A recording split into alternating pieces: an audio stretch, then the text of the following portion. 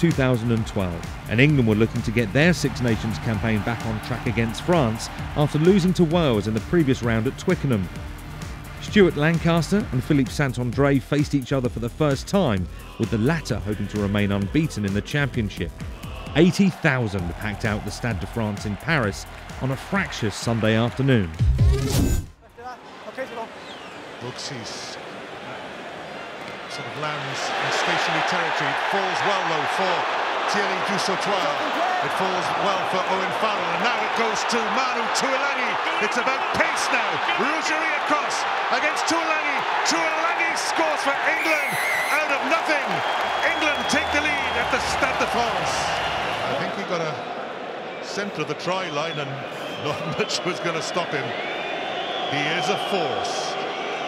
Manu Tuilagi puts England into the lead.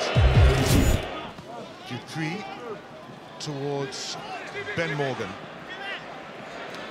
This is what Ben Morgan does very well. Slips out of one tackle, two tackles, three tackles, gets the pass away, and it is going to be the score. Oh, brilliant by England, brilliant by Ben Morgan. And that was superb work by Morgan. Not only did he stay on his feet, but the presence of mind to look for his support out the back of his hand. Tenacious work by Forden as well. Farrell, long. Barrett to Croft. Brilliant, absolutely brilliant. Oh. What a response by England.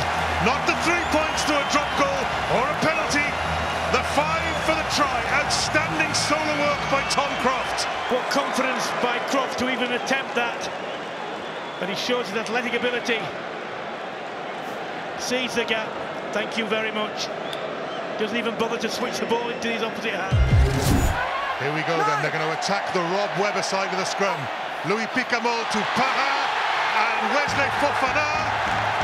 I think it'll go upstairs. Have a look here. The touch judge there. Is that Nigel? Foot goes in the air. No, well over. You may award the try. Thank you. And you have to say it was intelligent play by the French to exploit that. Scrum half will field. It's out safely for Youngs. And there it goes. One of the stars of the day.